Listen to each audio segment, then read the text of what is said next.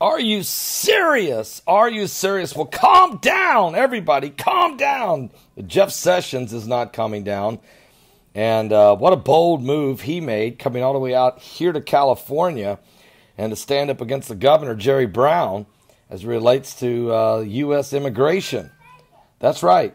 The Attorney General, Jeff Sessions, escalating the Trump administration's position against the most populous U.S. state in this country, California, but accusing California of obstructing federal immigration enforcement efforts and vowed to stop the state of California's defiance. Matter of fact, Sessions made the remarks to a law enforcement group a day after the Republican President Donald J. Trump's Justice Department sued the Democratic governor of California over the so-called California sanctuary policies that try to protect illegal immigrants against being deported by the federal government, especially those immigrants who have committed felonies.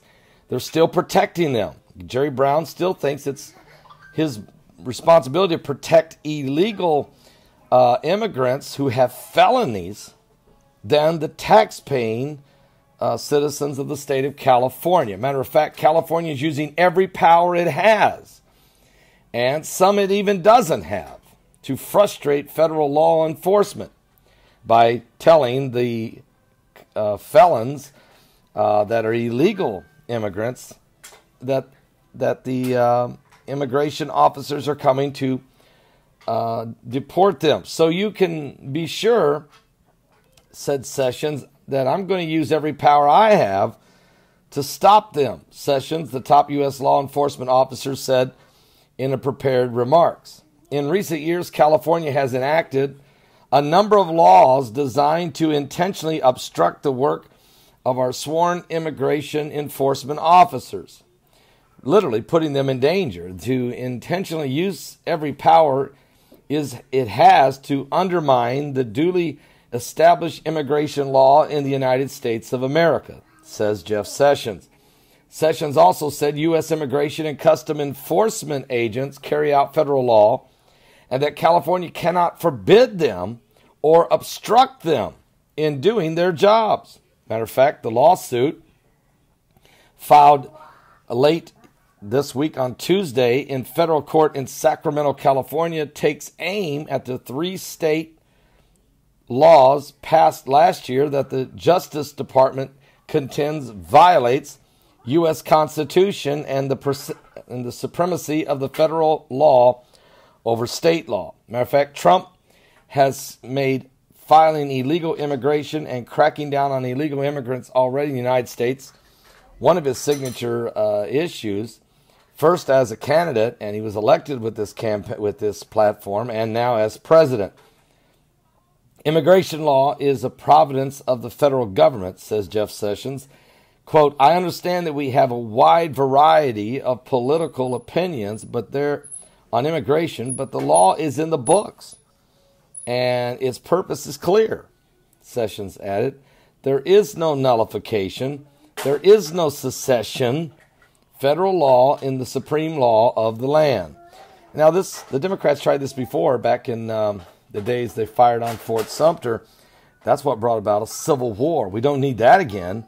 You have to follow federal law. And I understand that we have a wide variety, he said. But Sessions also was speaking at a California Peace Officers Association conference in Sacramento, California, and has made combating illegal immigration one of his top priorities since taking over the Justice Department in February of 2017.